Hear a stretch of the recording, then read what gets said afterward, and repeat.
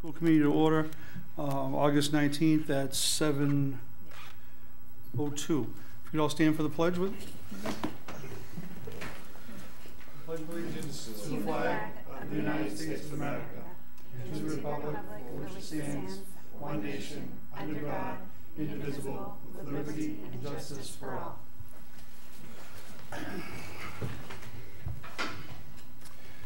All right. Do we have any comments from the general public? Anyone who would like to come to the mic? Seeing none. Comments from the EAPC?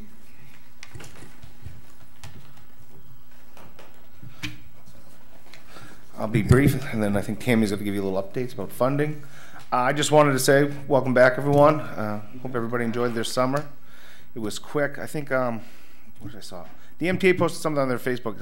August is like a teacher's Sunday, you know, it's just like it's the inevitable coming. But here we are and look forward for a good year. So I will turn it over to Tammy. Yep. Yes, Hi, everyone. Tammy Johnson. I would just like to, I'm excited, as Tom said, getting ready for my Sunday back.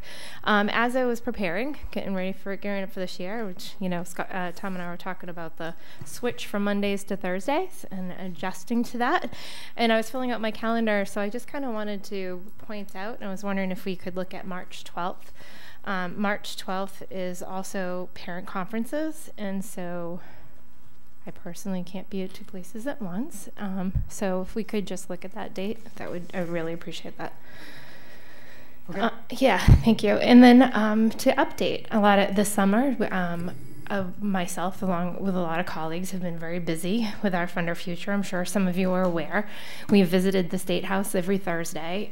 We did phone calls, letters, that thing. And the good news is there is extra funding this year. That they have passed, not a bill, but they have passed an increase. And Carver, because of this increase, will be getting $30 per student extra at $47,460. Not as much. There's a lot of, one of the things that we, as the MTA, have worked for is getting the funding in places like New Bedford, Fall River, Brockton, Lowell, those places that I have a friend that was Brockton high school library for decades, and that program got eliminated a few years back, and so they are getting much more money. Brockton is going to be getting $8 million, Fall River $11 million, and New Bedford $14 million. So that's real exciting because I truly believe, you know, when our children do better, we all do better. The bad news is this is a one-year deal. So we have a lot of work ahead of us. There isn't a bill that's actually in place right now. And matter of fact, there's still things on the table about as far as mandates and strings attached and things like that. So on that note, so looking forward to this year, to working with you and the community and doing and pushing as much as we can to get the funding that our schools needs for our children. We're also looking forward to, our paraprofessionals have been very active this summer and really ready to get ready. We met and we're going to be working on an evaluation system, looking at that to kind of see if we can improve that as well this year. And we're really looking forward to working with you and, most importantly, seeing the kids in just a couple weeks. So thank you. Thank you. Thank you, Tammy. Tom. All right, going on to approval of minutes. Does anybody have any questions about June 10th, 2019 open session minutes? Are we taking separate, or bundle these? Or it's your choice. You know, Jason wasn't here for the executive session minutes, so you should probably separate that out. Okay. So we'll do the June. Yep. All right, we'll take a motion then for June 10th. I'll make a motion to approve the open session minutes for June 10th. Second. Okay, we have a motion and a second. All in favor? Aye. Aye. Aye. All right, passes unanimously. I'll make a motion to approve the executive session minutes for February 25th. We have a motion and a second. All approve? Yep. Aye? I abstain. Aye. I abstain. Abstain, okay. 3 and 1 abstention. All right, and I will make a motion to approve the executive session minutes for March 11th. We have a motion and a second. All in favor? Aye. Aye. Abstain. 3 and 1 abstention. Thank you. Communications. We have two communications to share with you this evening. The first is on the agenda. It's listed as the coordinated program review, which happens every 6 years within every district within Massachusetts. The DESE it's a DESE review of our special education, civil rights, English language learners, Title I, Title II, Title IIA, basically a variety of federal and state laws that DESE is required to monitor, and they come out every 6 years to look for compliance. It actually has a new name. It's now called Tiered Focus Monitoring instead of the Coordinated Program Review. And what I'm sharing with you is the letter from DESE stating that they will be coming out to be doing our review the week of March 16th, 2020, so this school year. This is a 2-year process, and there's going to be a lot more information coming on this. We'll do a formalized presentation in the fall, but there's a series of standards under special education, under ELL, under civil rights that we have to show that we're complying with federal and state laws around those issues. And last year, we spent the time actually uploading documents to DESE as our evidence. So the work was done by a range of people, including administrators and teachers. Karen obviously leads the special education piece. Meredith led the civil rights piece, and now would also be leading the ELL piece. Michelle Taylor helped out with the ELL piece last year, also utilizing staff. But it does involve a site visit from DESE, so they will be out in the district the week of March 16, 2020. I just wanted to make the committee aware of that, wanted to make the community aware of that. And my intention is this fall to do a more in-depth presentation in terms of what are these standards, what does the review process look like, what's going to look like when they come out in March. In essence, they do some document reviews, some interviews, some on-site visits, and they'll be here for either 1 or 2 days, and then they give us feedback on how well we're complying with all these regulations. If there is an area where they have a concern about our compliance, they would give us recommendations, and we'd have to do some follow-up with DESE on those specific areas. So I wanted to just make the committee aware of that, and more information to come in the coming months about our upcoming review. The second communication I think is well known within the Carver community, but the Board of Health in the town of Carver has instituted a dusk to dawn suspension of activities due to the state's recent upgrading of our risk status for EEE to critical. So obviously the schools are complying with that. So we've asked the people who are using our fields, we've notified them that, in essence, there is no field usage within the Carver public schools or on our fields or on our grounds from dusk to dawn. Now, we'll have a little effect as we go into the fall, because obviously we won't be able to have night games unless we have a hard frost or unless the Board of Health drops this requirement. I don't see either one of those things happening for a little bit. Generally our first hard frost doesn't happen until end of October, beginning of November. So I think we're going to be in this status for a while. So we'll have to look at our football games. And obviously I think there was some excitement within the community in terms of having some night games on the new turf field. Because we brought that field online last year in November. We were able to do a couple night games. I think we did a night game for each sport at the end of last year. But it would have been nice to have a full season of fall sports and playing some games in the evening, which now we will not be able to do under this ban. So obviously there's nothing we can do about it. So I wanted to make the committee aware that we've been notified and that the school district is complying with the ban. Have alternative plans been made for switching night games? We have not. So we have not made alternative plans yet. That's still in the process. The biggest impact right away would be football. Because obviously football generally plays on Friday nights. If we're playing in a town that doesn't have a critical ban and they are allowed to play at night, I'm sure we'll still have our night games on Friday night. We're gonna have to talk about what we're gonna do for our home games. I think our options are either Saturday morning, Saturday early afternoon, or we could do earlier on Friday. I think the last time we were in this situation, which to my memory was either 2013 or 2014, it's been 5 or 6 years, is we ended up doing Saturday afternoon football games versus Friday afternoon, just feeling that doing a 4 o'clock game on Friday it's a little tough on people in terms of getting to the games. But I can add on to that too. I would talk to Mike Schultz and to Phyllis, the new AD, all week. in regards to that, because our rentals were usually on Saturdays, and they were looking for field time. We kind of put them in limbo right now because if we have Friday night games, obviously our teams get first right to the field. So the thought process was we would probably have football or any other night game that's on a Friday move to a Saturday afternoon. So that will hurt not only revenues for gate receipts for athletics for Carver schools, but also our turf revolving account will take a hit this fall. But obviously, it is what it is. There's really nothing we can do with it. Well, our own sports and kids take precedence. So. Yeah, absolutely. All right, thank you. Want to go right into reports? Yes, thank you. Personnel updates. I'm not going to read through this list. We've actually had a lot of personnel movement over the summer for a variety of reasons. We've had some internal transfers, which has led to other positions being filled.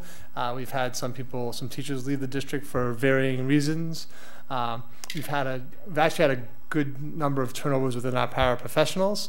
Again, a lot of those have been for reasons where those paraprofessionals, a couple of them have gotten teaching jobs within our own district. A couple of them have gotten teaching jobs or different jobs in education in different districts that was a positive move for them. So it is a little higher personnel movement than we've had in the past, but I don't think it's indicative of any specific issue or concern. It's just, everybody's individual circumstances led to these moves. What I did do in here for everybody is which we can show up on the screen, just for the committee, we just kind of did an overall personnel update. And so people can look through that and see, well, who was a transfer, who were new employees, and who those new employees are replacing. So it gives that kind of list out of all that information for the committee. And then what I'll do is, the new teachers, historically, we've invited to the September meeting. So we'll invite all the new teachers to the September meeting and do some introductions of them. While we're on this topic, just because we're talking about it, I know that we said in June that based on some of the movement we've had, there was going to be a positive influence in terms of our budget, in terms of salaries. We haven't been able to finalize that because if you actually scroll down this list, we still have a couple vacant positions. Right now, our vacant positions are in paraprofessionals, but we'll have that all settled out by the start of school. And so Brad's intention in the September meeting is to give the committee an overview of where we stand in terms of overall salaries. So what was budgeted for overall salaries based on the transition, the movement we made, and the hires we have, where we stand in terms of the budget, in terms of overall salaries. And I think Brad will ask you to make some budget transfers at that time. But we'll do that in September. Absolutely. The biggest fact, too, is we're still getting new hire paperwork for health insurance, which is the biggest variable in all of it.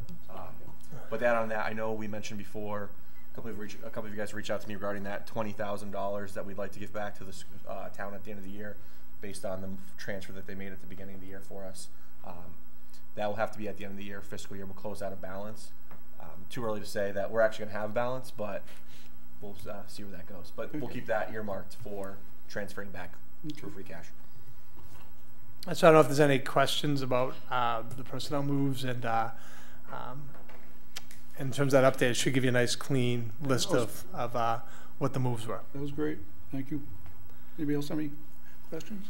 Now, do you guys do there's a lot on here, so do you do like a welcoming day for the new hires? And yeah, so we'll do, all the new teachers have a 2-day mentoring program prior to the start of school. So that program already actually happened. It was last Monday and Tuesday. And then in terms of our professional development days, we are doing a welcome back breakfast on Tuesday, which is our first full professional development day that everyone's been invited to. And then there's a full day professional day, which is actually something we negotiated with the paras this year. They used to have a half a day. We used to do a couple hours of training, but we negotiated a full day of training.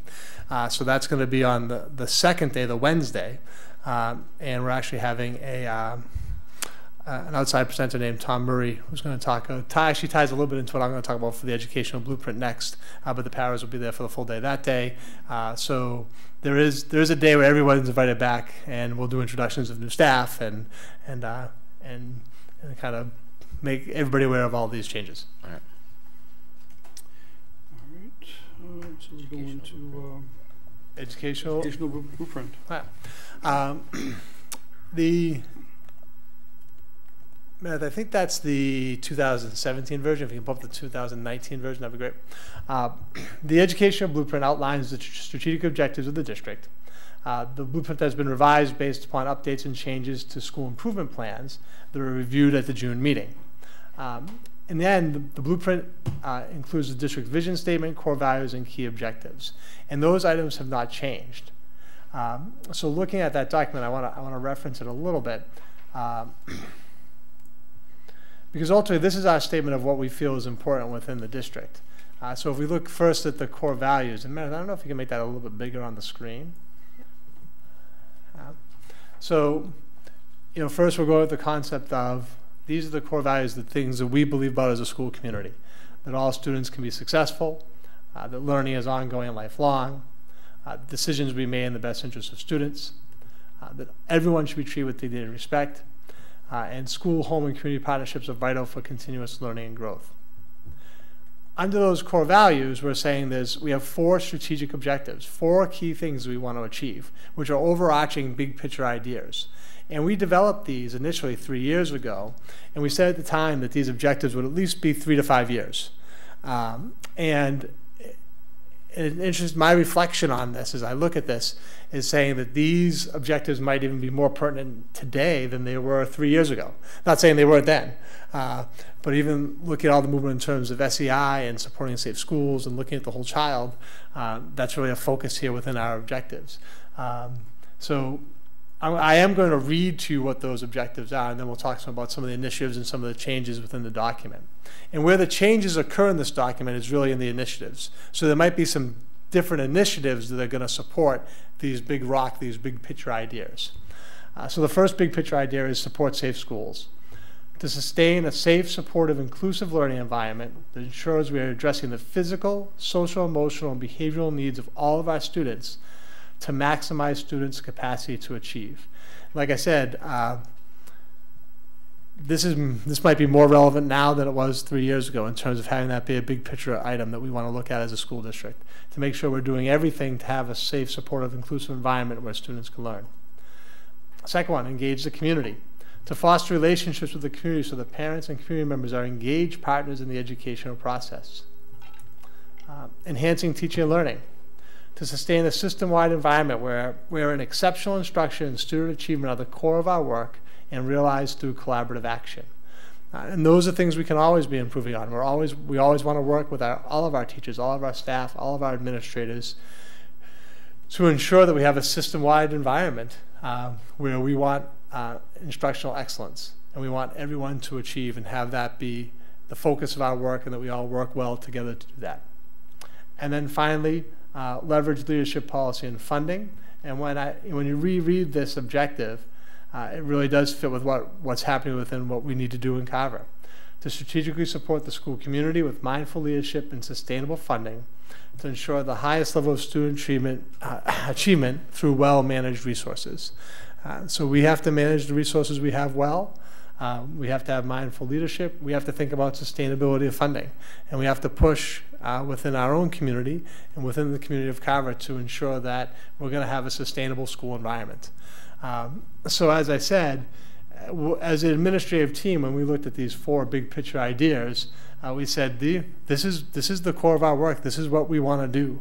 And as I said, because originally we said 3 to 5 years, and we're kind of at the 3-year mark. And we're saying, should some of these things be changed? Have our big picture objectives changed? And our answer was no.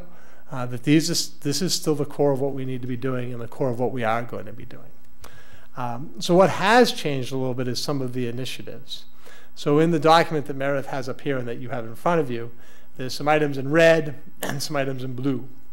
If the item is in red, it's a new statement. And if the item is in blue, it's a statement that existed before that we just reworded a little bit, reworded in a different way. So looking at what we've added in red, under support safe schools, implement action plans for safe and supportive school initiatives. So since this document was first agreed upon by the school committee, and proposed to the school committee, we've had actually both the elementary school and the middle high school apply for safe and supportive school grants. And we're going to get an update tonight from both the elementary school and the middle high school in terms of where they stand in those initiatives. So basically we're saying that one of our goals is to implement the action plans that have been built at the school-based level. Explore a pilot Crusader Hour concept. I'm not going to go into a lot of depth here. You may hear, I don't think you're going to hear more about this later tonight, but you might, I don't know if it's in the safe and supportive piece or not, but it's something we'll explore as we go through the year, looking at Mike Martin and Mike Schultz. The Crusader Hour is a different concept at the high school level in terms of what we could do in terms of scheduling, so in terms of supporting students so that they would have time during the day to either work with teachers, to get support. It's a concept that has been utilized in other school districts. And in essence, the concept is during the lunch hour, everyone would be free.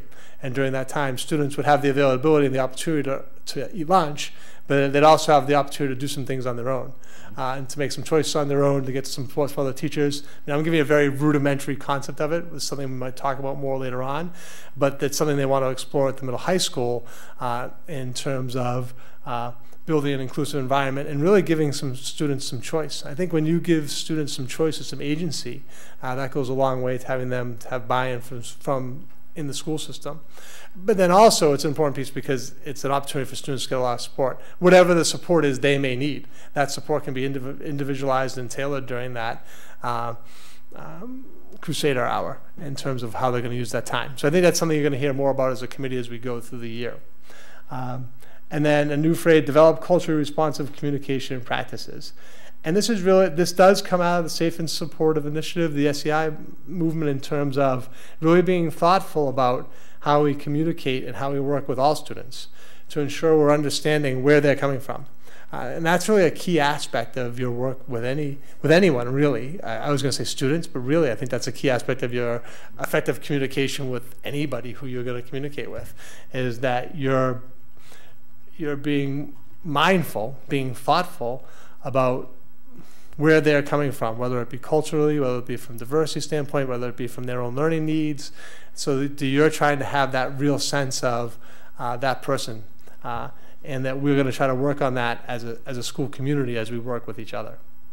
The next change under engage the community, develop a marketing plan to celebrate the work of the Carver Public Schools.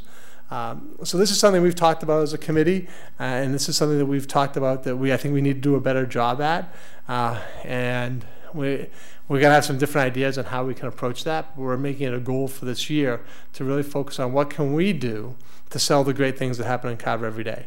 So we want to increase the opportunities and have more great things happen in Carver every day, but what are we going to do to celebrate them to make sure the community is aware of them? And under enhancing teaching and learning, there's one new piece, which is continue to develop college and career readiness programs for students. I think this ties a little bit into the Pathways Initiative at the middle high school, and really the concept of what are we doing to ensure that every student is college and career ready. And that's some discussions we started to have last year.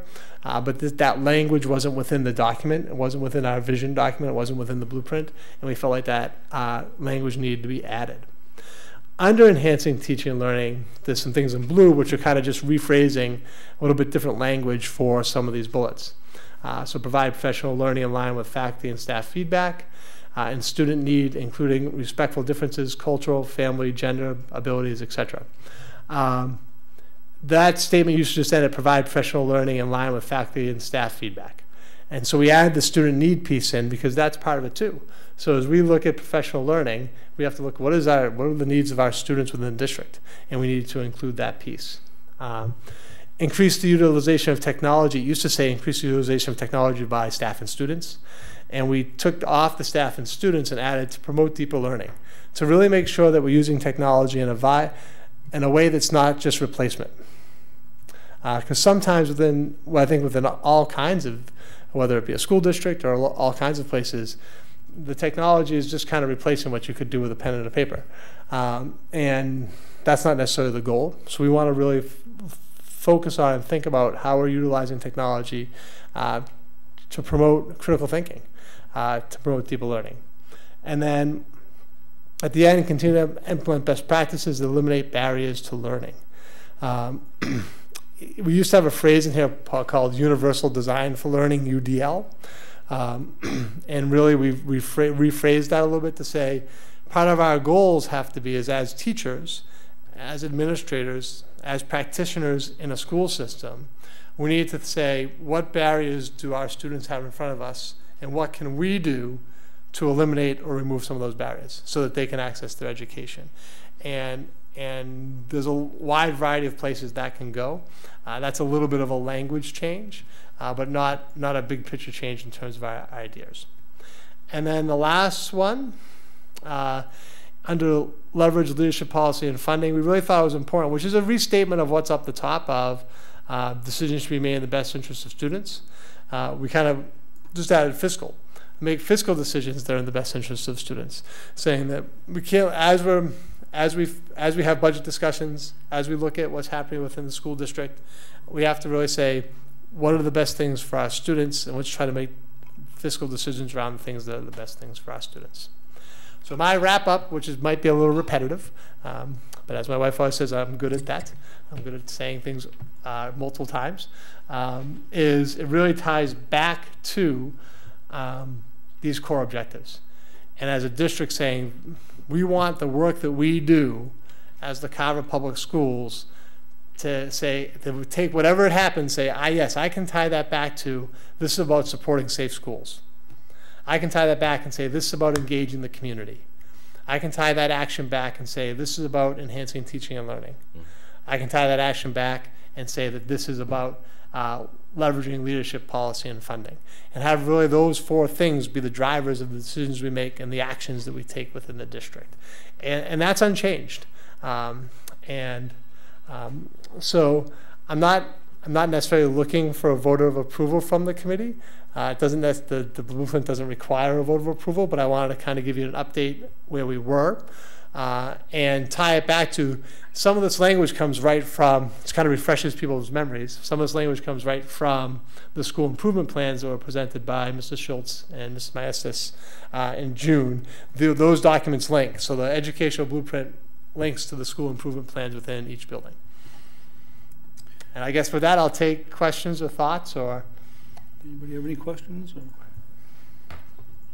Well, no, it's just kind of a review on something we've already gone over, so no, I'm good.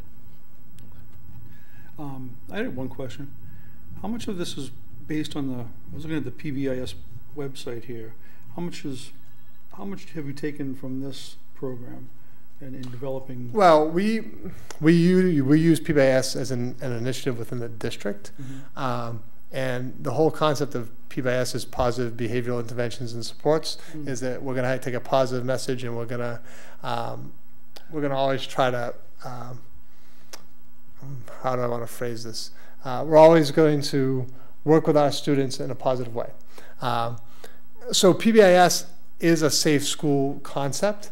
It ties into that whole concept of social emotional learning competencies, developing culturally responsive communication and practices. So some of the things you do through PBIS is some of the reinforcements we do. So we do with our students, we do all kinds of activities in which they can earn rewards based on positive behaviors. And that happens throughout the school year. All of our expectations, so if we look at like expectations for the auditorium, the cafeteria, the hallways, the classrooms, are based on positive statements of what we expect to happen, instead of a negative statement of don't run in the hallway. You know, it's a positive state. Everything's paced in a positive manner. How does that influence the development of this document? That's an interesting question. And PBIS is an initiative under the concept of Support Safe Schools. I don't know if we really thought about, as we created this document, of we're going to make a PBIS type document that's real positive in terms of its language. It might be that way, but I wouldn't say that PBIS was a driver of the creation of this document. I was just curious on that, because in the first, the Support Safe Schools, but when I was looking at the website, one of the things I actually am with you talking right now is the development of the marketing plan to push a Carver School District in a positive way. Which we definitely want to do. Instead of us, because it's easy to get on the negative, you know what I mean? But it's much better to go on the positive. Absolutely. I think it's great. I think you've done all your team has done a lot of work on this, and it's interesting to see the different all the different goals and objectives and initiatives that you want to push forward. Yeah, and then obviously our goal would be in the spring we'd come back and say this is kind of an update. This is the actions we've taken on these initiatives throughout the year. Terrific. All right, moving on. Safe and supportive schools. Yeah, I'm ready. You done with that one? I'm ready. Yep. So for Safe and Supportive Schools, I'd like to invite up Ms. Maestas and Mr. Martin. As you're aware, both the elementary school and the middle high school have been awarded Safe and Supportive School grants. They're actually in different places. The elementary school applied for their grant first a year prior to the middle high school. So in the implementation stages, they're a little bit ahead. But they've received grant funding for 2 years, and they're looking for a third year. And the middle high school has received grant funding for 2 years. So they're going to kind of give us an update on what's been happening in terms of our safe and supportive school grants. And I don't know, who else to go first. Yep. Ruby's going to go first. Good evening, everyone, and welcome back. I'm very excited to be back and to be here tonight. So I'm going to give you a bit of an update. We've been talking about safe and supportive schools for the last few years, and we were fortunate at the elementary school to be awarded the $10,000 grant. So with that being said, I just really wanted to share with you that it's been a great opportunity, really, in reflecting back on the work that the Safe and Supportive team has done. Because of the grant at the elementary school, we were able to pull together several teachers, paraprofessionals, counselors, community members, to really look closely at a tool, a behavioral assessment tool that was designed by the Department of Elementary Secondary Education. With this tool, we focused very closely on questions that it asked us about our school in terms of what we were doing or what we needed to do to be a safe and supportive school. And a safe and supportive school is really, it's providing opportunities to ensure that we are being nurturing, caring, supportive for everyone, not just the kids, the staff. So it's really about that nurturing, caring, supportive approach for everyone. So because of the grant, we were able to look closely at several of these through the tool. We were able to look closely, have some really good dialogue about what we're doing at the elementary school, and then focus on 2 or 3 areas of concern. We were also put in a position to work very closely with a consultant who has worked with the DESC, worked for Harvard, helped to write the book on trauma-sensitive schools. I've talked a little bit about him before, Joel Restucia, but he was able to come and have face-to-face meetings with us at the elementary school, all a part of this grant. So in reflecting upon that, I felt like I really just needed to kind of remind us about that, because we've come a long way.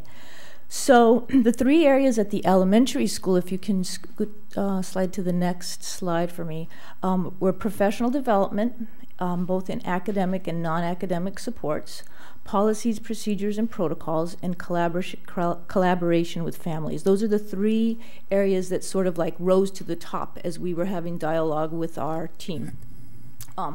So to give you an overview of where we are now with regard to the professional development piece, what we did last year is we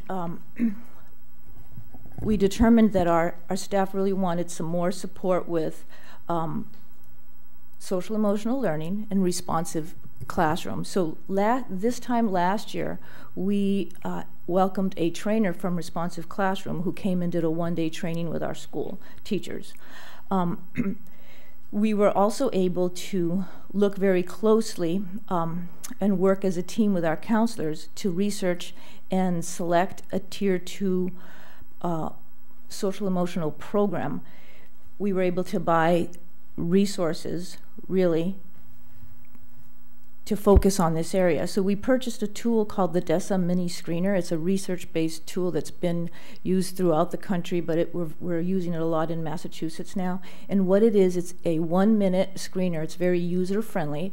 It's a screener that teachers received some training on, and they were able to answer a series of 8 short questions that would then give us a synopsis of a child's social emotional strengths and weaknesses. From that, we were then able to determine if children needed a more extensive support, and a more extensive tool was then used as well with the teachers.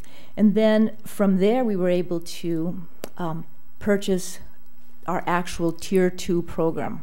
So we are using Second Step. We looked at several other programs, but we came back to Second Step, which is again another research-based social emotional learning tool that our counselors were able to then focus on those students who sort of like rose to the top, that had some weaknesses that we really needed to focus on.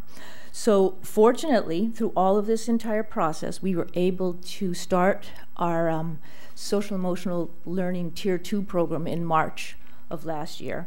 So we're sort of like in the infant stages, but we're looking at that data, and we'll continue to refine the process, and we will continue to implement Tier 2 at the elementary school starting within a few weeks of when school starts. We were also able to work closely in our data meetings and combine our, we had data meetings for math and ELA. Now we encompassed social emotional learning data into those data meetings. So that's been a very big plus for us at the elementary school. Then we were able to also look closely at our policies, procedures, and protocols. As a result, our team looked at our code of conduct, talked a little bit about some of those things around PBIS that Mr. Neef was mentioning. And really, it's really looking at ensuring that when we're working with children, let's say they've been referred to the office for some reason, that we're working with them in a non-punitive fashion, that we're really supporting them, that we're using research-based strategies and approaches that are going to help these children to sort of correct their behavior and not repeat it over and over again. So it's all kind of tied into together. We were able to revise our code of conduct and also start some research on restorative justice. So we have Mrs. Dawson is actually working closely on that. So let me just mention that also. So the professional development academic portion, Mrs. Foley oversaw that with several staff members. Mrs. Dawson oversaw the policies, procedures, and protocol piece. And then the other piece, the collaboration with families, is an area that I took and we worked on together. So as a result of the work with the team, we determined that we needed to conduct a yearly family survey. So we've done that. We're in the second phase of that so far. We've partnered with different community organizations, such as the South Shore Family Network. Part of what came out in the family survey was parents wanted some more parenting classes, so we were able to put together some mini workshop classes, and we will be going into year 2 with that. And they also wanted to add family engagement opportunities, such as like the movie night. We had the pizza, it was like a pasta dinner in November that we had. So things like that is what we're hearing our parents want us to continue to have. And then continue to host our wellness fair. So all of those things are up and running. You know, and if I thought about it, and I thought, well, would we have been able to do this without the grant? Maybe so, but what's always challenging is kind of bringing teams together.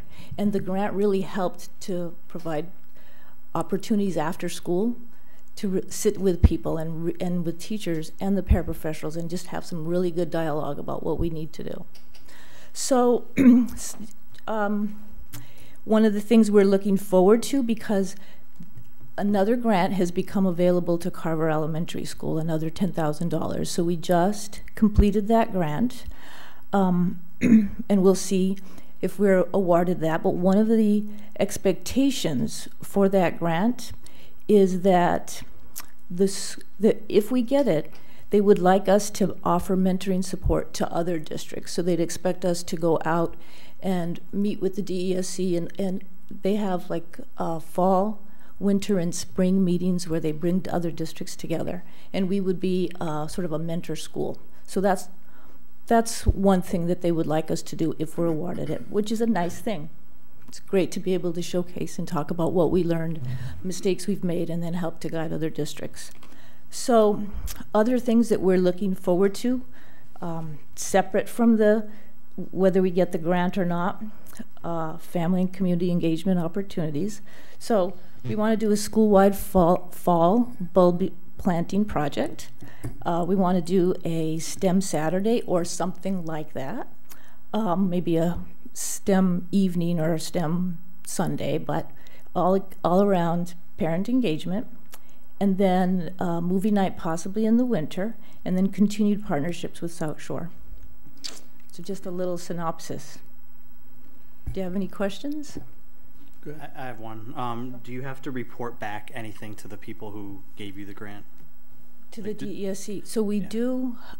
We actually have to submit information on, we have to send them an action plan and the results of, not the results, but sort of the progress. And we do have to report to them, I believe it's twice.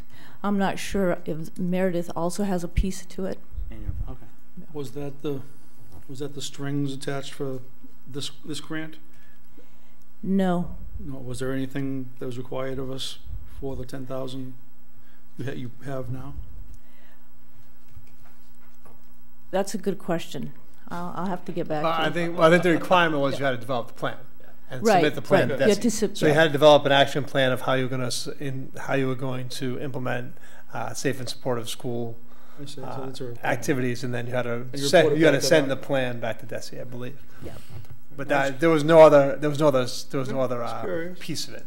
And these kind of operate as continuation grants. Right. So I don't know if there's a lifespan on there. Is it 2 or 3 years? Did they say when funding? Yeah, I just think that every year they look at what they have left and how many more districts they can bring on board. Mm-hmm. But they definitely incentivize it by having phase 1 being the planning part. So they give you a certain amount of money so that you can just do data analysis, figure out where your weaknesses are, and then you can apply for the implementation. I just didn't know if there was a requirement for that first round.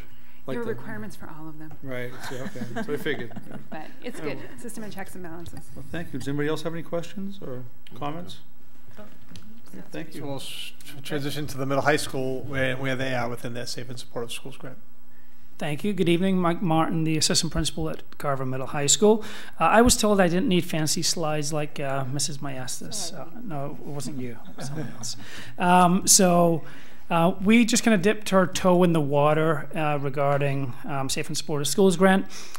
This is my first year in Carver, and in October I was approached by former principal Mrs. Hawley, and she said we're going to be running this grant. So Safe and Supportive Schools was fairly new to me. You guys are all experts with Safe and Supportive Schools.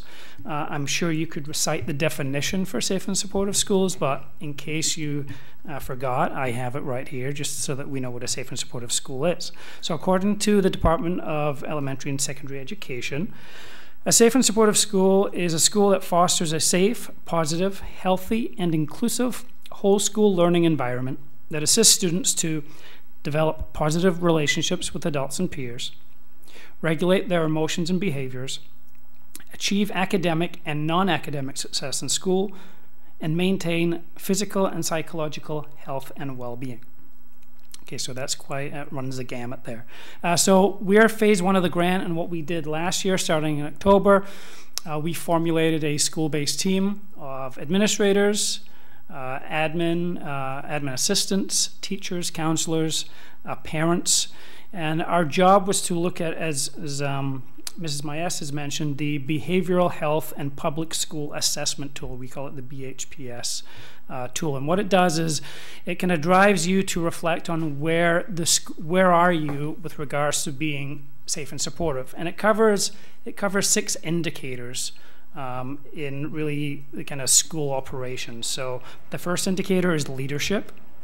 You know, how are you safe and supportive with regards to leadership, then professional development, access to resources and services, academic and non-academic activities, school policies, procedures, and protocols, collaboration with families. So those are the 6 areas, or they call them essential elements, that you have to reflect upon and really give yourself a grade. So that smaller group, we kind of went through the tool and we kind of arrived at some conclusions, and then we took the tool, modified it a little because the language was very technical, and then we gave the survey to our staff. What we found is that our whole staff, their results really mirrored what that smaller, more intense group said. These are our areas of strength, and these are our areas of concern.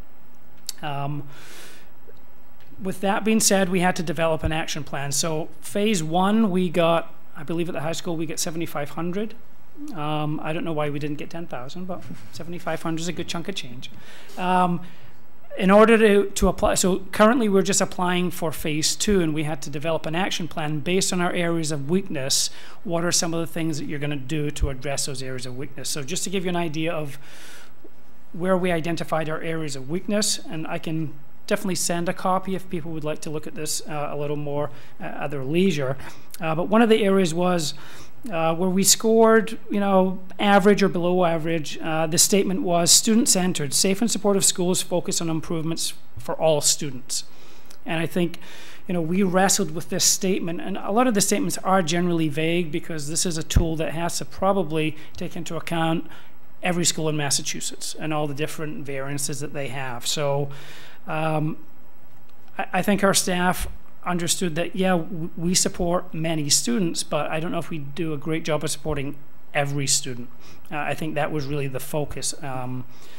So to address some of those things, we have a bunch of initiatives that are going to cost money, and we have a bunch of initiatives that I think just, whether it be administrative practices or classroom practices by teachers or other personnel, that we can implement to make things a little more safe and supportive. One thing that we're going to do, I did this when I was a assistant principal at my former school, is there's a national initiative called Shadow a Student Challenge, where I actually chose a student and I met them at the bus stop, and I went to all their classes, I went to lunch, I went to their after school, and it was the most exhausting 6.5 hours of my life. And we think that students, one thing that we took from that is that students don't get a prep. Our teachers contractually get a prep. And, sometimes that prep is, it doesn't feel like a prep as a teacher, but our students don't get a prep. And we assume that they get a break, but they're literally running from classroom to classroom, definitely at the high school. Then they run to lunch, and people, lunch is a break, and it's really not. So the stress that our kids are under from the time they enter the school until the time they leave, and they have to respond to bells, and they have to get up, and they have to run. So this Shadow a Student Challenge, it is a national initiative. You can just Google it. There's a lot of really great feedback, but we're actually going to use some of the grant money where we're going to have 10 of our teachers. We're going to select really a cross-section of the student body, and they're going to obviously ask them and their parents if they would like to participate in this Shadow a Student Challenge. And really just to look at what do our students endure on a daily basis. And it's not just they come in the building and it's the academics in front of them, because they all come with a different set of stuff. They come with some baggage. And we want to make sure that, we have our kid that's doing 4 AP classes who's under a tremendous amount of stress, people that are maybe socioeconomically not as well off. We want students with disabilities. So we want to make sure that we get a really good cross-section, and then have those teachers really kind of go through and experience a school day in their shoes, and then really report back to the staff. And it is a really powerful, exercise. So if any school committee members want to participate, let us know, and we can Meaning pair you you'd up. shadow me for the day? Is that We'll switch jobs for the day. So that is one initiative where we are looking to kind of address the student-centered, safe and supportive schools focus on improvement for all students. So that's one initiative that we're hoping to get a really some good feedback. Some other things that we're looking to do is we're going to create a You Are Important wall, where we're going to use the iPass photograph of every single student, and eventually, probably in October, we're actually going to model this for our staff in the first 3 days, where we're going to take their picture and their name, and we're just going to write something poignant and meaningful about that one student, so that every student can see their face and they can see something positive that's written by a teacher. It's not going to be signed by a teacher. It's just, you know, we're going to ask our staff if they can identify a student that they know that they can say something positive about. Because I think even though we are a small school system, kids can still fall through the cracks, and we want to make sure that every student is acknowledged positively in one way or the other. Another area of concern that we had was the statement, creating inclusive and caring classrooms and school culture deepens and enriches students' social and emotional competencies. So in addition to the Shadow Student Challenge, our PBIS team, which is run by Mrs. Cabral and a bunch of teachers and counselors, they piloted a check-in, check-out initiative this year, which was, they identified about 6 or 8 students who were really kind of struggling with the rigors of school. They were in danger of failing some classes, and what they did is they met with these students, and they said, is there an adult in the building who you have a positive connection with? And you're going to have a check-in every morning, and you're going to have a check-out. And there was a couple of students that I kind of oversaw that I had to meet because of whether it be discipline or tardies. And once they enrolled in that check-in, check-out, where, again, they have this positive interaction with an adult, it was a complete 180. So we're looking to expand on that check-in, check-out to really, again, target those students that might be falling through the cracks or might need just some extra supports. The last couple more things. So a process is in place to provide transition age planning and services to students. That was one of the areas that our staff reported that there were some relative weakness or an area of concern. And since then, we decided that we're going to do a 9th grade freshman orientation day. The thought was always, well, the 9th graders are in the building. You know, they know, you know, we don't really have to handhold them as much, but we should all know that 9th grade is a pivotal year, and if you fail a class in 9th grade, your chance of graduating with your peers gets reduced drastically. So we think it is important, as a lot of traditional high schools have freshman academies. I think we can do a lot more to support our 9th graders, even though they've been in the building for 3 years. So the start of that is going to be in a couple of Wednesdays. On the 28th, we're going to have a freshman orientation day. Guidance are going to come in, going to do some team building stuff, and they're really just going to get a sense of what it means to be a high school student nice and early. And the last thing that the grant's going to pay for, and we don't want this to be some type of top-down, well, you know, the assistant principal says this is safe and supportive and we have to do it. So we are going to create what's called a safe and supportive ambassador team, where we're really going to, it's almost like a train the trainer concept, where we're going to get 4 or 5 individuals from our school.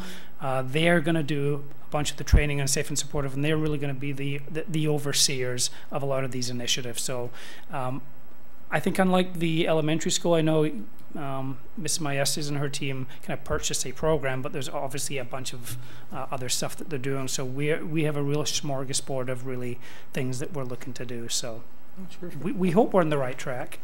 So. Sounds like it. Thank you. Thank you, Ms. Matt. Do we have any questions? Yeah, thank you both very much for coming in and letting us know the plan. Ruby, you come in often, so you always have a lot of great things to say. Mike, this was one of the first times I think we've had you come in and really speak, and you have a lot of great ideas. So I'd be very interested, maybe halfway through the year, kind of revisiting this and seeing, you know, where we're at, because some of these initiatives, I thought that were fabulous. So I'd like to see where you go with them. Thank you. Just to let you know, when you get the $10,000 grant, that's when you get the fancy slides. Oh, that's what the extra $2,500 was for. That's what that The extra $2,500. It's expensive. Thank you very much. Thank you. Thank you. Thank you. All righty. Field update. Update on fields. So as an update to fields, both the middle high school and the elementary school. First, let's start with the elementary school. At the elementary school, the fields are still the responsibility of Central Nurseries, the contractor for the project, and that is until November 15th.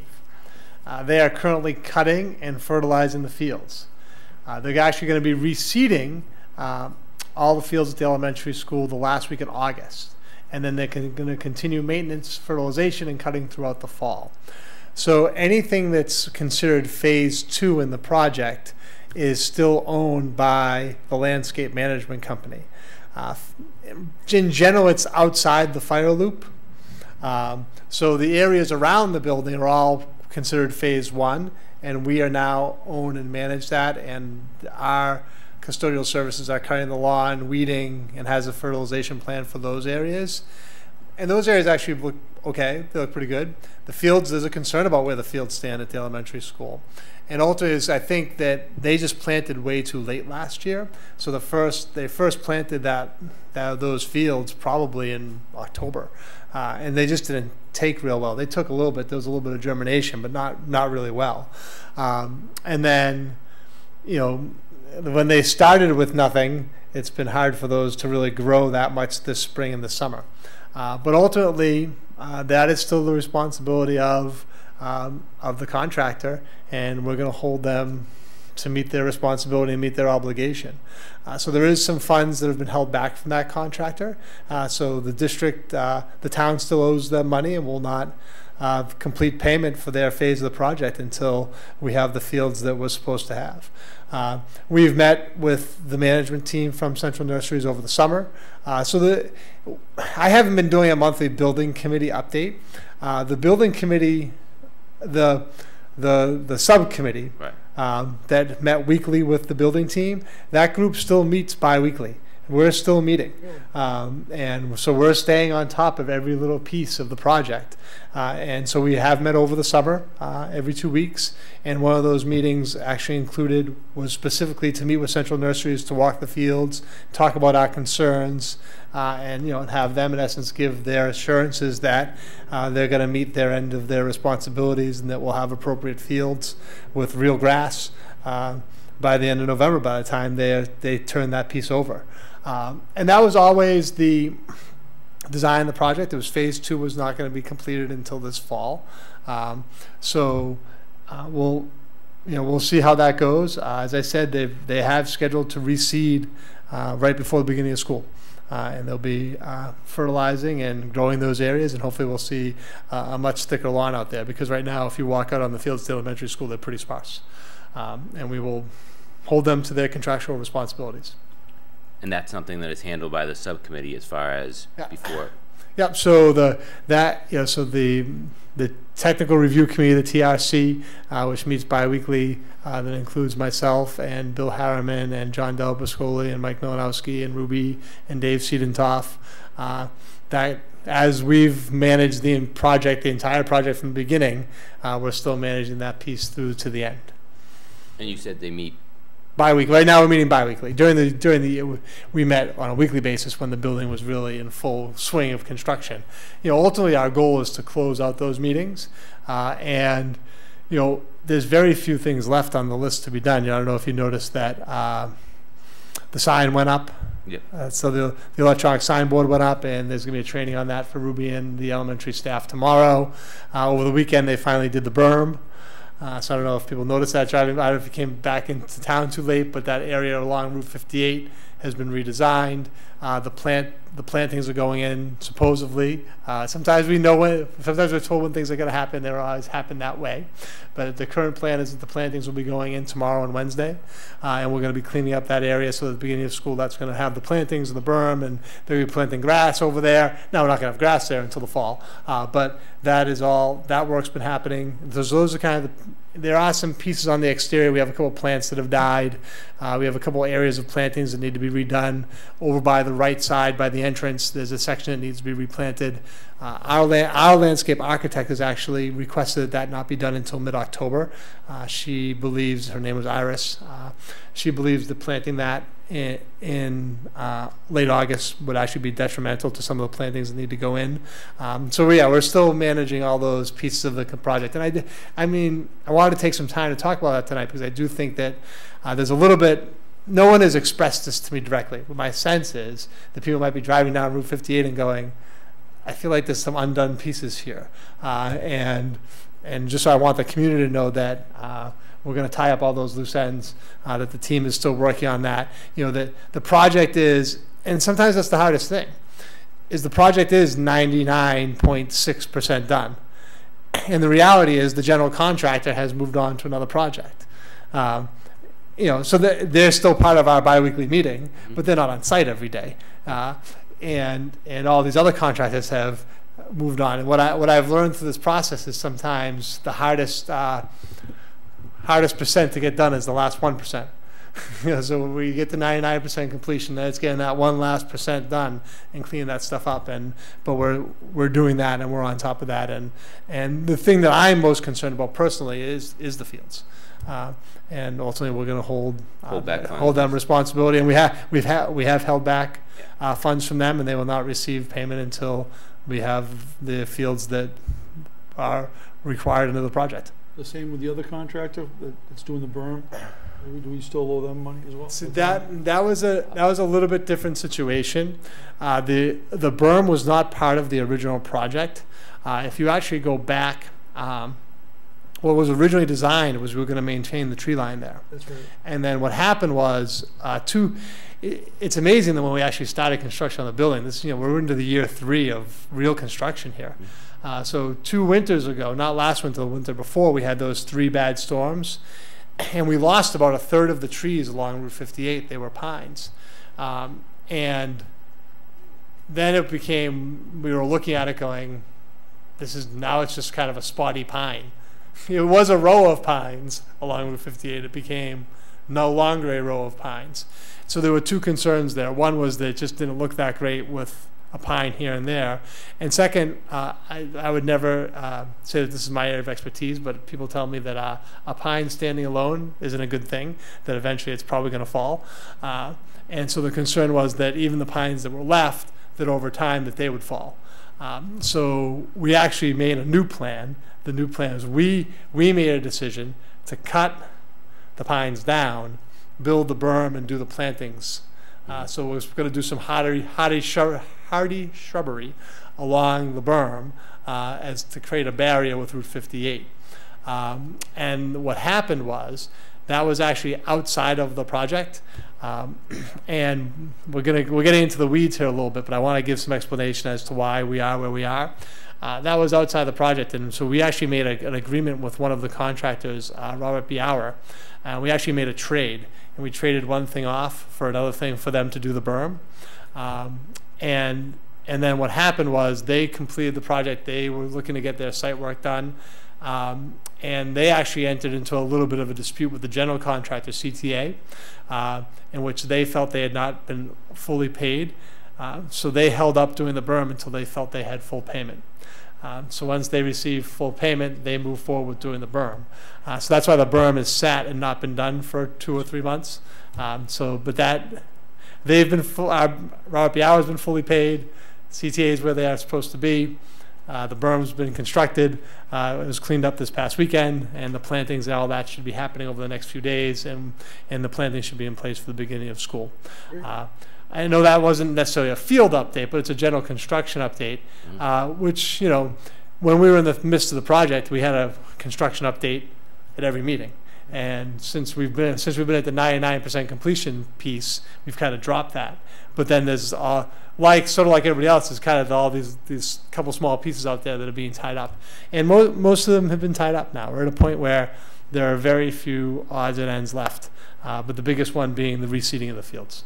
Thank you. At the middle high school, we do currently have an outside vendor doing all the fertilization of the fields that are in operation. So there is a full fertilization plan in place, and those fields are being fertilized. The Upper Pond Street field is currently not in operation.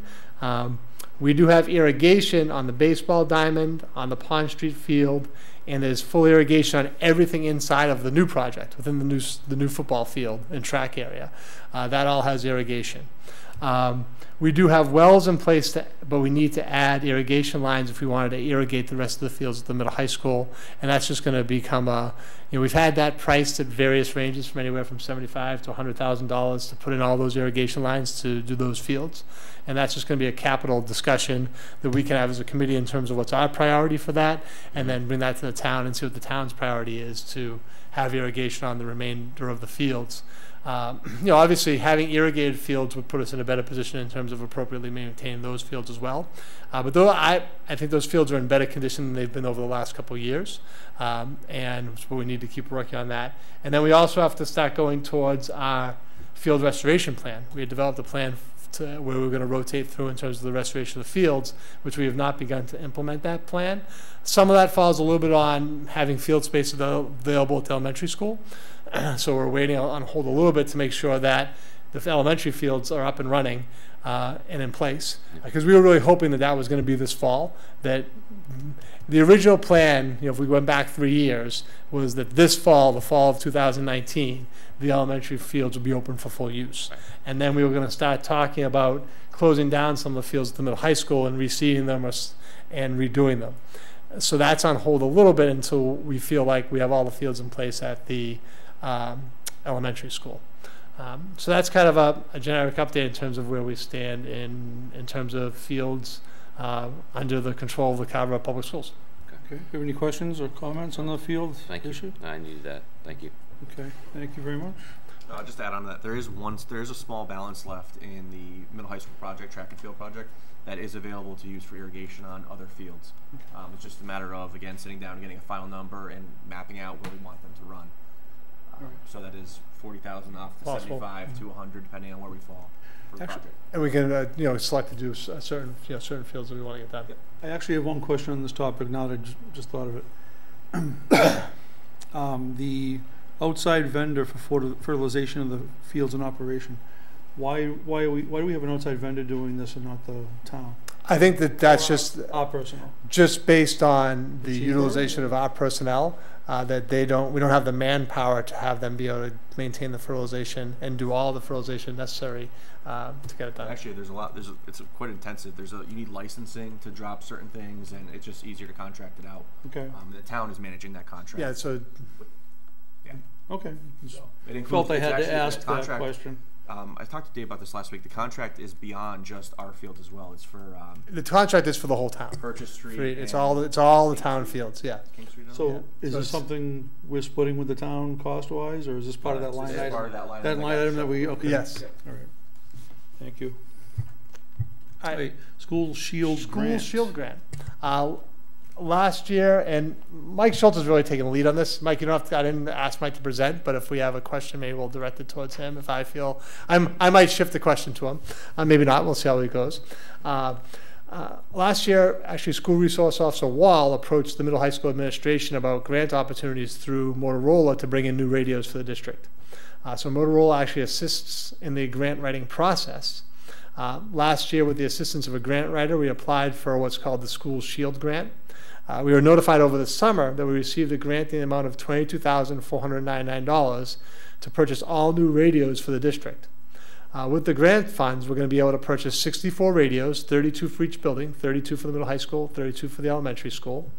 And 4 of the radios, 2 at each building, will be police radios, in which we'll be able to have direct communication with Carver Police and Fire through the radio system. The new radios really will greatly upgrade our safety and security within each facility, and the new radios should be in place for the first day of school. Yeah. Yes. And I just gave the invoice for the radios, but ultimately the radio communication that we had, the radios we were using, sometimes it was faulty within the building. We weren't getting a good signal. We didn't feel like we had enough radios, so we felt like there were people who should have radios who didn't. And this was really an opportunity to upgrade that system. And there were grants out there to do this. Obviously, there's a lot of grants out there in terms of school safety and security. This grant was very specific in terms of supporting the purchase of radios for school safety and security. So I want to thank Mike for his work on this, because he really is the person who took the lead in the district on acquiring this grant. But I wanted to make sure the committee was aware of it and let them know that we were going to have all new radios in place for the school year. And I think it's really important that we're going to have those 2 radios in each building that are police radios that have direct communication to both police and fire. Terrific. How many, so there's 60? 64 total, 32 total? at each school. 32 will be at the elementary school, 32 at the middle So is school. something for every... Not every teacher. So the administration on each building will kind of make that determination of who has a radio. All the administrators will have one, probably all the counselors. I don't know if you guys want to address who's going to have radios in your building. And not the specific 32. You don't have to give me the 32 names, but... It's going to be, there's a lot of... Like the crisis team? Yeah, a lot of programs in the building that didn't have access, whether it be our special ed programs or phys ed, or people going out of the building, or counselors. There's some spots in the building where they're dead spots with the PA, so people in the cafeteria will have them. So it's really having better communication, better access throughout the entire building. I mean, I think we had maybe 12 to 15 radios before, so we were definitely short. And the radios we had were inadequate. They were low level, low frequency. Well, I think this is great. I mean, because if something, God forbid, nothing happens, but God forbid, something happens. I mean, having announcements over the PA is not going to do anybody any good, but direct contact with the radio is much more secure and much more direct. In an emergency, it will be much more efficient. But like I said, we've had these conversations about school shooter issues, and you don't want to be putting stuff over the PA, trying to contact people. So I think this is great. Anybody else have any? This came out of a conversation with Officer Wall when we did a drill, and there were some spots, and he said, a lot of the training says the best means of communication is radio in these situations. Right. And our radios were inadequate. So he actually brought the Motorola solution concept to us, and we went through the process. It was a great process. The grant writer worked with us and really helped us find a grant that they felt we were gonna be awarded. I mean, they accelerated that for us. So we did have to pay for the assistance of the grant writer, $2,000, but obviously that had a return of a grant of $22,000. Yeah, That's great. Anybody else have any questions or it's comments? Great. All right, thank you. So, Wellness policy. Wellness policy. Recommendations from the superintendent. So the district's, again, this is both Meredith and Mike are very active on the wellness committee. Didn't ask them to make a formal presentation tonight, but made direct questions in their direction if you have some. The district's wellness policy is required to be periodically reviewed and updated by the wellness committee and approved by the school committee. Last year, Mr. Schultz, who originally chaired the Wellness Committee when the plan was first adopted, reformed the Wellness Committee to review and recommend revisions to the current policy. The policy was originally approved in 2006, and it was revised again in 2013. The members of the Wellness Committee included teachers, administrators, Director of Food Services, staff, and parents. So I'm just going to give you a quick overview of the changes and have you take a look at them. And ask any questions you may have about the proposed policy changes. This did go to the policy subcommittee. The policy subcommittee reviewed this and approved the changes in June. And what I'd be asking for this evening is, generally for a policy change, we'll have a first reading and a second reading.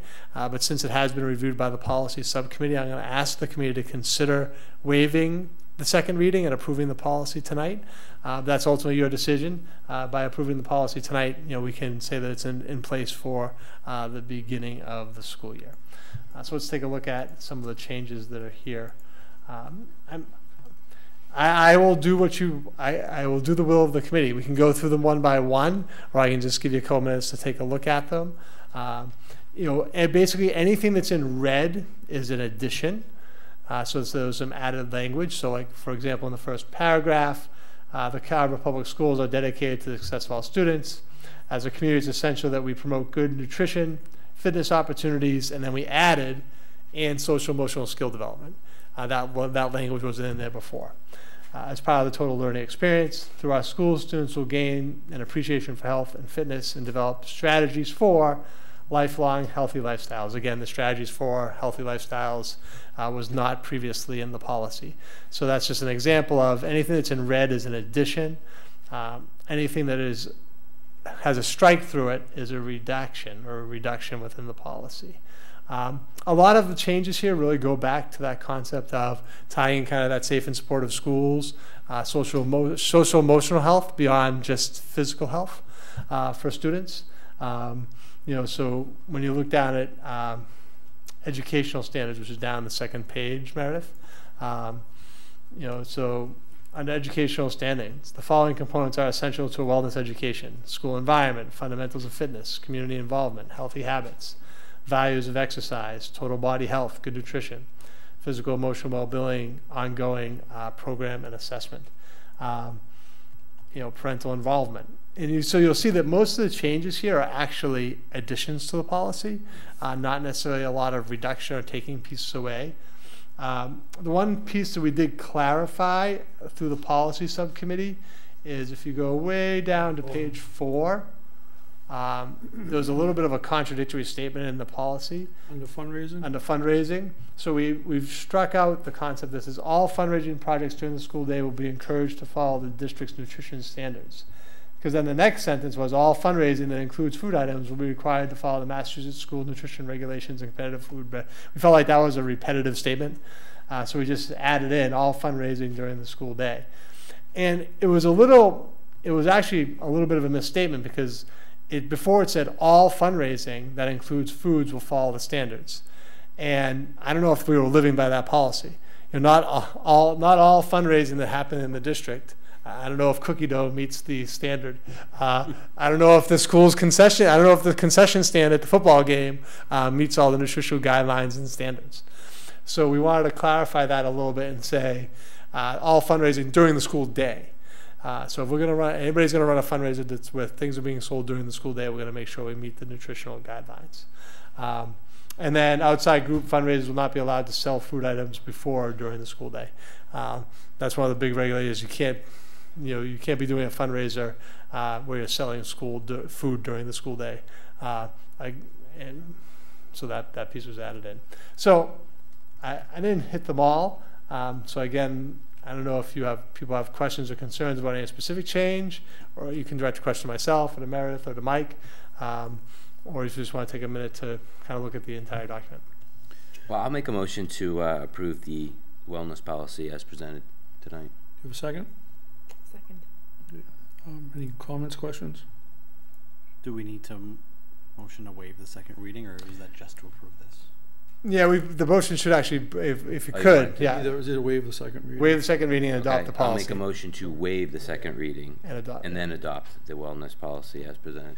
James and I went through this, and like I said, the only thing we found was the fundraising issue that got struck through. So it's gone. Okay, we have a motion and a second. All in favor? Oh, we're doing away with the second reading. Yep, and we're approving. And we're going to approve the policy. All right, all in favor? Aye. Unanimous. Thank you very much. We're going to invite Mr. Martin back up. Can I just add one sure. thing about the wellness piece? So basically what really it was Meredith, myself, and Ruby who kind of spearheaded this group. And the group wants to take it a step further than just a wellness policy that sits in a policy manual. So they have created a website that's going to be available to both the students, faculty, and the community soon. And we've sort of pushed out a new Twitter page. So we want it to just be more than just this policy that sits in a manual. So we're going to try to promote things throughout the year. We're going to provide you more information. We'll get more information about the Twitter feed, the website. At the Carver night, I don't know if you were there, we were giving out water bottles and information sheets. I meant to bring them today, but I forgot, so you don't get your water bottle too much. Oh, well. I'm sorry. But we're trying to get the word out there that it's not, it's a policy, but it's going to be hopefully a way of life that we're going to promote throughout the district over the next 7 months. I'd love to see updates on the website. So it's not up and running yet, right? The website? It's not. It'll be linked. It'll be a link off of our website. So this is a sample of it. Meredith just pulled it up. Okay. Each member of the committee kind of took a section that they felt passionate about and created a page. So it's in the process, but there's a wellness page. There's a mindfulness strategies page. The nutrition page is actually great. It's Vera Birkenbein worked a lot on that, and it's got a ton of information about types of foods. It's all sort of support stuff for parents and families. That's you want to great. go to the nutrition page, Meredith. Mike, why don't you come up so people can hear you on the mic, please? But the idea simply is just to provide more resources for the community around nutrition, wellness, healthy lifestyles. So we're going to be pushing this out in the fall, and I know that there is a wellness fair at the elementary school. August 30th, so we're going to be there with water bottles and more information. So, like I said, we don't want it to be just a policy. We want it to be kind of a way of life, and we want to promote opportunities for students and families in the community. We're going to tie in with the rec department. So, a lot of hopefully good, healthy fitness, wellness information. That's great. Coming up. I think that's awesome. Good job. Look Yeah. forward to seeing more of that. Okay, thank you. Thank you. All right. So again, we'll welcome Mr. Martin back for high school handbook changes. Okay, before I get started on a couple of the minor changes, part of our Safe and Supportive group decided that one of the initiatives we're going to be looking at this year is really a major overhaul of our handbook, especially some of the language. And if you look at a lot of high school handbooks, there's a lot of zero tolerance policies and very punitive and out of school suspensions for relatively minor infractions. So that's going to be probably a year-long process for our Safe and Supportive group going forward. What we have this year is really just focus on some of the tardy policies that, as a first-year administrator at the middle high school, I thought were ineffective. It didn't really change students' behavior.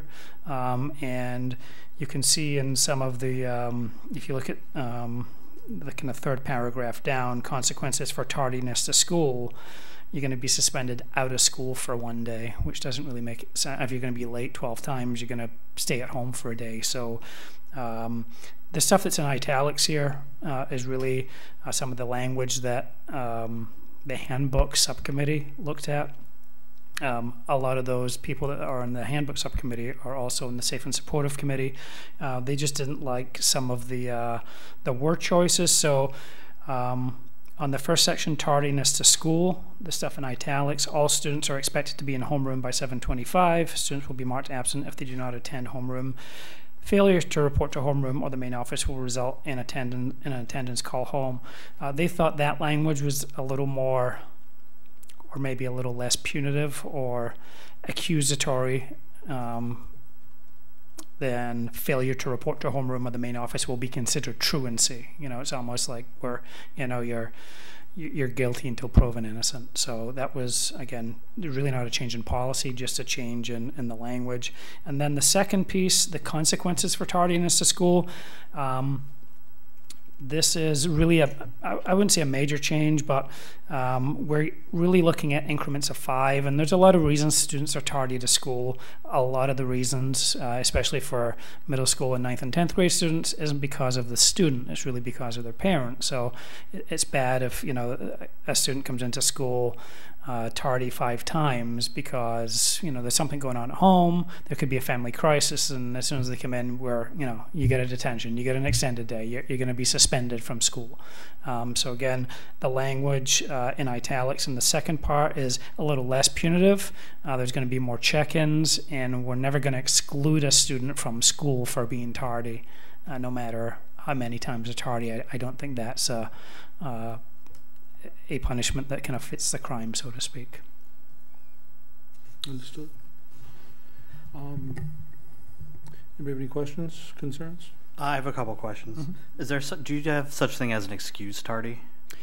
That is a conversation we had this year. I know the Department of Elementary and Secondary Education are kind of looking at tardies and absences as there's no such thing as excused or unexcused, and that's really when we put forth our data to the state, they're just going to look at, you know, more so absences than tardies.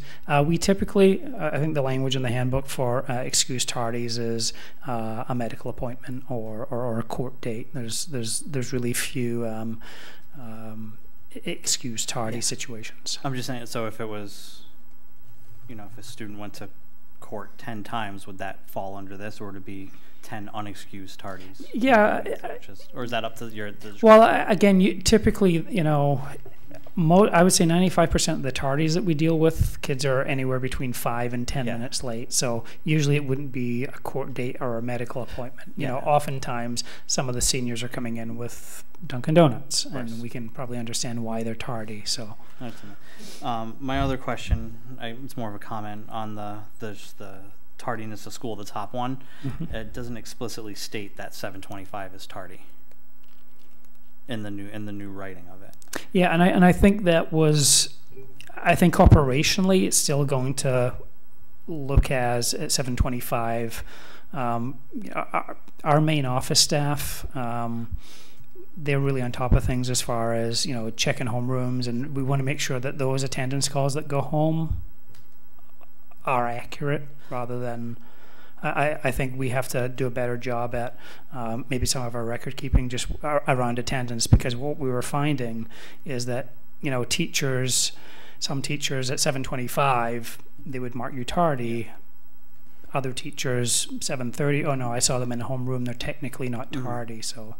I just didn't want there to be any ambiguity when it comes to parents reading it and saying, oh, does that mean 7:45 is a tardy? I just wanted to make sure it was clear for, especially people coming in new into town. Just make sure it's clear there.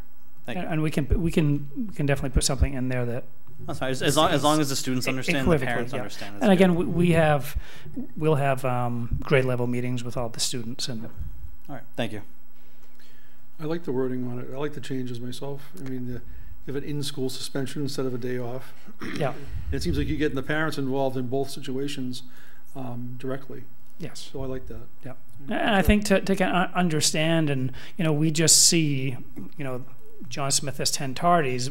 Okay, let's give him the consequence rather than get into that dialogue, because there's a lot of very reasonable excuses as to why John Smith has 10 tardies. And then again, it's easy to say this one blanket policy covers every student, but we know not everyone comes to school with the same set of stuff. Right. Can you just briefly touch on the social probation? I noticed that part. Yeah, so social probation is, and you can see it kind of comes in at 15, so I think there are 45 days in a term. This resets at every term, so social probation is really a kind of the carrot and the stick type thing, where if there's a dance or something extracurricular that you want to attend, if you can't make it into school in time and there's really not a reasonable excuse, and we've kind of worked with you, we may withhold your attendance at certain school events. Okay, then that's how I read it too, and that actually might be more effective than. Of course. Yeah, because they're there with their friends, and all of a sudden they can't come. Yeah. Right. Thank you. No problem. Good job. Sorry, I have another question. I'm sorry. Yep. Have you ever considered any, what's the right words, academic not consequences, but like I've seen districts that have it's called an F6 policy, where they have a certain amount of tardies or a certain amount of absences, and that has an effect on their grade. Has that ever come up in a conversation when it comes to a tardy policy or an absence policy? Again, this is my not even my first year in Carver, and so it may have been discussed in prior years, but that. I'm new too, so it's fine. Yeah, that kind of seems. We have students who are tardy, and in fact, there is a qualification where if you miss 15 minutes of class, it actually counts as you not being given credit for that class, and that's going to tie to our graduation policy that if you miss 18 classes, and again, it can be 18 15-minute increments, you could pass with an A, but that might prevent you from graduating. And again, to me, that seems overly punitive. No, I understand. I'm just curious if it was. Yeah. So going way back, so when I was assistant principal at the high school, which was now many years ago, maybe 15, there was a point where we had a discussion about tying, some sort of academic consequence towards tardiness and attendance, and I think there was just a concern about doing that. So it is something that's been discussed at some point in the district, but not recently. All right, that's fine. Thank you. Thank you. We do need a motion to approve the handbook changes. I can do that. I'll move to approve the proposed revisions to the high school handbook. Do you have a second? I'll second. Okay, we have a motion and a second. All in favor? Aye. Aye. Aye. It's unanimous. FY20 school year calendar revision. So I'm proposing one revision to the calendar. We moved the March half day for parent-teacher conferences for the elementary school from Thursday, March 19th to Thursday, March 26th. When Ms. Maestas was establishing the terms for the elementary school, because they have 3 60-day terms, it was determined that the last day of term 2 would be March 18th. It just didn't seem to make sense to have parent-teacher conferences the day after the term ended. By moving it back a week, it will give teachers to have the opportunity to have report cards done and have that be a part of the discussion at parent-teacher conference on the 26th. Sure. So we'd like to propose to move the half day for the elementary school from the 19th to the 26th. So I'll make a motion to approve the revised school year calendar. Second. Okay, we have a motion and a second. All in favor? Aye. Aye. Aye. It's unanimous. Okay, so we do have a couple of requests to recycle this month. World language textbooks. So these are outdated books that are no longer being used. You have a list of them. They're all Spanish books from 2000. So these books are not in use and have not been in use. And we've tried to do a resale of them and have been able to no one's interested in purchasing them. Because sometimes there's a resale market for textbooks. It just hasn't been out there. So that is the motion to dispose of those and recycle them. I'm going to combine both. So I'll make And the technology items as well. Yep. yeah, I'll make a motion to recycle the world language textbooks and the technology items. I'll second. Okay, we have a motion and a second. All in favor? Aye. Aye. Aye. It's unanimous. All right, we'll move on to Brad for our last 2 items. Actually, we'll let Brad talk about the final budget transfers and the P-card approval. We'll start budget transfers first. So in budget transfers, if you guys open up the Excel doc and then go under highlights, there'll be a couple lines that I will just quickly discuss. This is our closeout for FY19. There's a ton of total journal entries, but a lot of them are for $5 here, $5 there, but I'll go over a couple of the big ones. So if you look on line number 7, district-wide home instructional salaries, this is like the 3rd year now that we've closed with a large balance. What this originally is budgeted for is for kids who we have home tutoring or need MCAS help. What this money has been able to do, though, even though it's gone unspent, we've been able each year to roll that over into our sped shortfall that we've had. So as much as I want to say let's start taking away at this has kind of been a savior for us to have a little bit of balance on there. And you never know, we may have a position where we do have a lot more kids who need that home care instruction. So you'll see on a year-to-year basis that's been right around 40 to 50,000 budgeted. But for the course of the years, it's usually 20,000 spent on it, but this year was only 10. Again, not a bad place to be because we had shortfalls in other areas to cover. On line number 15 and 16, classroom aides at CS in the middle high school. We had 13,000 savings in the elementary and then 10,000 in the middle high school, and that's due to grants. Grant 240 came in a little bit higher than, 140 came in a little bit higher than originally anticipated, and it is 240. Said it right the first time. That is our sped para grant. Line item number 21 is the elementary math textbooks and related. I know we gave you guys an update late in the year that we purchased a new math curriculum for the elementary school. So you'll see there's $19,000 shortfall on that line item, but through other middle high school and elementary individual items for textbooks and just general purchasing for the middle high school supply material and the elementary, we're able to cover that. In line 29, we had a $29,000 savings in district-wide instructional software services. What happened is DESE has changed a lot of function codes for technology. They're actually starting to drill in pretty deep on where money's spent technology-wise. So when we were looking at what we spent on technology, we felt a couple of the codes that we put on certain purchases belong in different line items. So for example, if you were to scroll down or scroll up to number 1, line number 2, and then if you scroll down to line number 81, both these tech line items had a amount overspent, just because we felt that it classified what we were spending fit there more. And again, that is one thing that DESE is starting to look at more and drill down on, is how much is technology of a budget for every school district. So that's actually going to impact FY20 expenditures too, which we'll discuss later when we do the adjustments for them at the next meeting. Line item 39 and line item 40 is sped contracted services and homeless, both for transportation. We show a savings, but we also had a lot of transfers throughout the year on these two items. This is constantly going to be a back and forth item because when a student actually is declared homeless, I usually open up a PO for the whole year because I'd rather be conservative than rather be short on that end.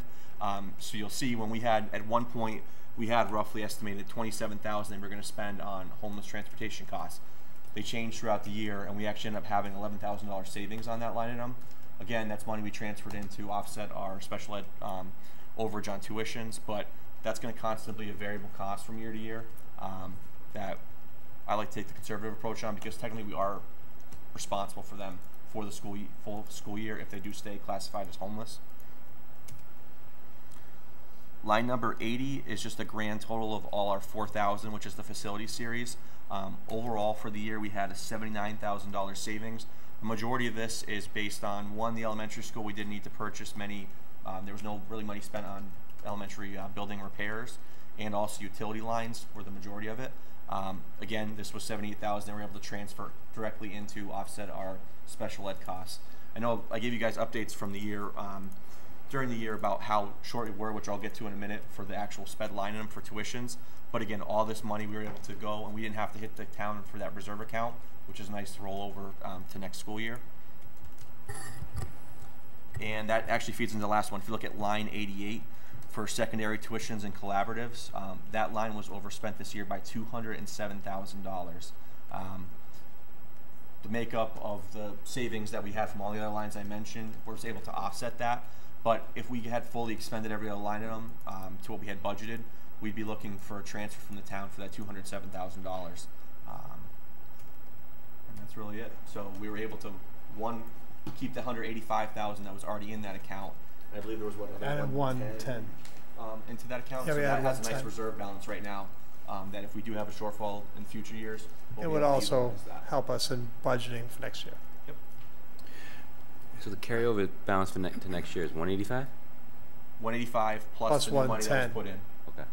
There was a 185 balance in FY19. So now we're And like we didn't use any of 290. it. Yep. Exactly. Okay. Yep, right around 300.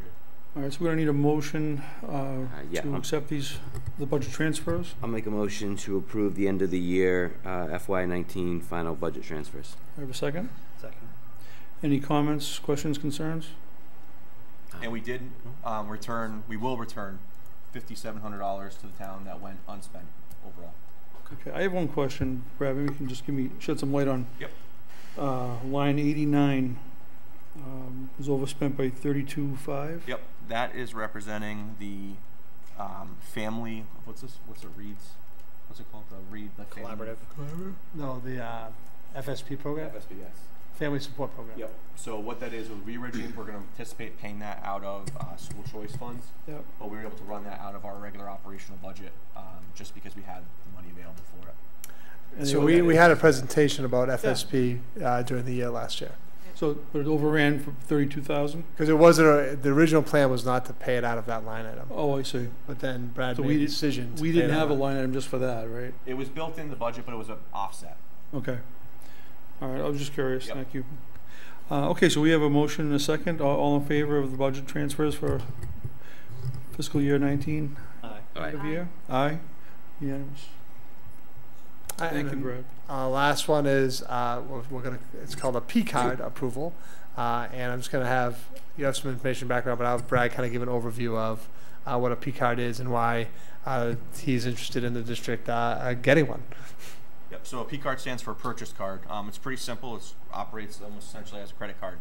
A lot of districts are getting into this now because a lot of vendors surprisingly aren't accepting purchase orders. So it's making people responsible to pay on their credit card for certain items.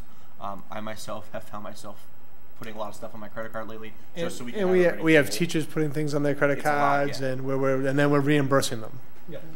So, needless to say, that gets us out of that process in terms of reimbursing and going through the backup material that's needed and everything. How this works is MASBO, which is the Mass Association of School Business Officials, has linked together with Illinois' school business officials. Illinois has this set where they've worked with Bank of Montreal that operates as the bank that you purchased the card from. I believe it's a Visa card, but it could be wrong. And what that does is, school committee, you guys approve how many cards we get, and then it's usually up to either a policy or procedure manual for who sets and who gets those cards. What we don't want to do right now is, I don't want to open it up to every department. A lot of districts have, like larger school districts will have a department head have a card with their name on and everything and spending limits. I really want to get a feel for how it all works.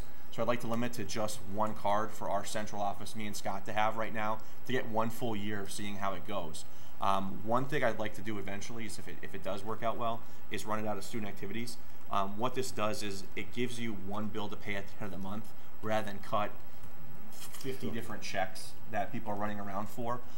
So long term, this makes sense for a lot of things, but until we have a trial year, I don't want to expand. Well, I don't know exactly how it's going to work.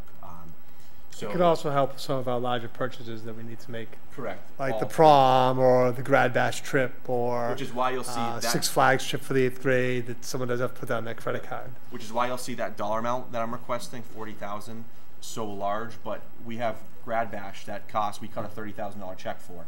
And part of the issue what happens there is that, even though it's still student activity account can then cut a check. I can put it with the check cut to from the town to the company and send them together. What happens is, our school committee policy right now limits how much money we can have in our checking, on both our checking and savings account for student activities. So when we actually cut a check, what sometimes happens is, it's a busy time in the spring, we'll cut 3 checks for $20,000 each for large ticket items, that the transfer doesn't actually happen on time, because it has to go through school committee approval and whatnot, and by the time the check's actually received, It has to go to town. We've come up short on a couple times in terms of a cash flow balance, even though we have it. Just a matter of getting it from our savings into our checking. This will help eliminate that. And also, again, it helps eliminate a lot of the purchases that we have to put on credit cards and go through the reimbursement process. And chasing paperwork from people is not fun. So this will help eliminate that. So a couple of things here is, the school committee would be saying the limit. Right now, you'd be setting who has access to a card, and we're proposing Brad and I. So any purchase that we made on the card would have to go through one of us, and then we can see how it goes. And then, if we feel like it's been a positive program, we could look to expand it and establish a more formalized policy around who would have access to cards and who could use them. Yeah. I have a lot of sample template policies, but they're all so specific by school, depending on the levels that they give the cards out, that it makes really no sense for us to have one right now, in my opinion. But that's up to you guys. When are you looking to get this, the actual card active and ready to go? They said it takes anywhere from 2 to 4 weeks. Once you guys approve, I need you guys to sign that in the original form. All right. Anybody have any questions on this? Is the plan to have the card carry a zero balance going month to month, so you're not getting hit with interest charges on the card? Oh, absolutely. Yeah. Yeah, absolutely. It's going to be pay to go. And honestly, every purchase will still be charged to a line item. Yeah. So it's not like it's money that we don't like. I don't want to say know where it's coming from, but it'll all have balanced out where we charge that actually bill invoice to.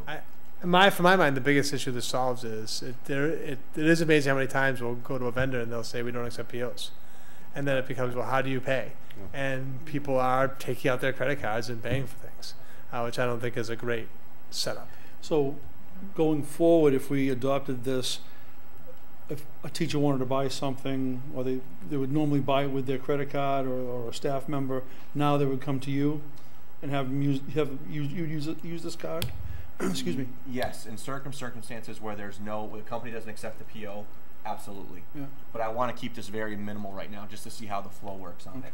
And they still would need prior approval. Can't just go to CVS and buy $20 worth of things. They need prior approval by their administrator. Okay. And that will still be the day-to-day function. And something we were going to buy and pay for out of the budget anyhow. Right. Yeah. Right. Yeah.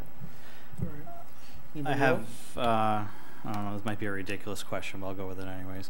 Bank of Montreal, It's a foreign bank. Yep. So is there any issues with it being an out-of-country bank that's responsible? No, when Illinois ASBO put out the bid, Bank of America, Montreal Bank whatever major credit card they're linked to must have offered the best rebate package, I'm assuming.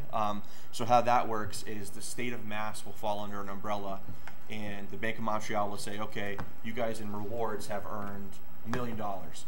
They'll take that money that MASBA will take the money that is allocated towards the P card for what our rewards are. They break that up by what was spent by town, and we actually get a check back for that. I was going to ask if there was a cashback option or something like that. There is. So we can have our school committee. I thought you just chose the Bank of Montreal because you wanted free Canadians tickets or something. No, that's directly through the P card company set up. Okay. Again, I don't know how they chose them, but they're the vendor that they use. I just wanted to check it. Yeah. All right, so I'll make a motion to that we authorize the Chief Operations and Finance Officer to enter an agreement with the Bank of Montreal for the purchasing card in the amount of $40,000. Second? Yep. So we have a motion and a second. I have one more question. If this is approved, I don't know how the rest of the committee would feel, but I would like to see, you guys are the only two going to be using it, but can we get reports on monthly purchases at our meetings? Yes, it'll be in the Warrant. Yeah, we'd have warrant to package. Yeah. sign. Oh, perfect. Oh, yeah, great. Okay, terrific. Do All we right. need to put anything in the motion about Scott and Brad being the only person? You certainly can. Would that be? Do we have to? I mean, I'm just curious. Well, right now until. That we have to approve. You could put in the motion that Brad or I have to approve the purchase. Yeah. Oh, you want to add that or modify your motion that Scott and Brad are authorized? Okay. Which honestly, I mean, we're the only ones that approve purchases right now anyway. Right. through our That's pay fine. system. Yeah. And then we're gonna see. I think. No, that's fine then. That's fine. That's good. All right. You want to leave it the way it is? Yeah. Yeah. Okay. That's good. All right. All those in favor? Aye. All right. Aye. Unanimous.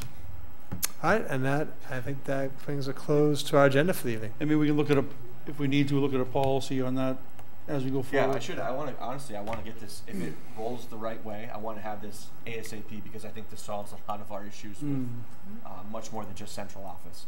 Okay. So, and we will need a policy or procedure manual along the way. All right, so we got reports from the school committee. Anybody have any updates or would say anything? No, I just want to wish faculty, staff, kids, great start to the school year. So we will be convening again the 12th. So the kids will already be back. So have a great Labor Day weekend, and a great start to the school year. Yeah, I'm actually excited to hear about the new volleyball team that's coming out. I know we didn't talk about that at all, but I think when I read about that, I think that's a really cool thing. I like to hear just some updates on how that's going and how the and one thing is going, so. I'm going to talk to. So I think last year we started to fade with both the student council update and the captain's council update. So I'm really going to make a push to have a captain's council and a student council representative at each school committee meeting to discuss, even more so the captain's council, to discuss what's happening in the athletic program and promoting that. And so volleyball will be part of that, but obviously all the athletic programs. But I think it's cool. That's a nice new offering. I like that. There's a lot of interest. Good. 25 plus kids. That's great. That's great. Steph? Yeah, just one thing. I also want to wish everyone a safe and successful back to school time, and I just want to please urge people to have patience if you get stuck behind a school bus, and please don't pass them. That's right. It is dangerous. It will just add a few moments to your schedule, and everyone can move on their way. So just please be mindful of school buses because they'll be on the roads soon. That's all. Thank Very you. Good. Well, I too like to wish everybody a good start of the school year, because you won't see us till we get back, until you get back. But I will say, as I always say at this meeting, the summer's not over yet, kids. Grab the rest of it as hard as you can. The other thing I'd like to bring up, as I mentioned to Scott, and hopefully for our next meeting we can have it, is a list of every activity that's going to be going on in all the schools for all of our members here, and a copy for the paper so the public can be fully aware of everything that's going on in our wonderful schools with our kids. All right, so have a good night, everybody. And then I just want to mention that we do, the finance committee is meeting on Thursday night as part of the sustainability committee. So I know Andy, you're a representative, and then we talked about having a floating representative. Yeah. So I just wanted to throw that out there. That's Thursday night at 7 We o'clock need for any member of the school committee. Right, that's good. I'm glad you brought that up. If anybody's available, James is sick right now, so that's why he's not here tonight. But Is this Thursday? This Thursday, 7 o'clock. 22nd at 7. So if anybody could make it with me, that'd be great. Just let me know. And then we also, I think everybody knows this because Andy communicated with everybody just so, but there is going to be a joint meeting of the school committee and the select board on Thursday, September 26th at 7 o'clock here. Yeah, that's after communicating with all of you and the selectmen. That's the day everyone could do. That works. Yep. All right. Thank you. Thank you, everybody. I move to have adjourn. a great night. Yep. Oh yes, sorry. Move to adjourn. Have a all in favor of adjourning? Aye. Aye. Aye. Second. Yes. Thank you.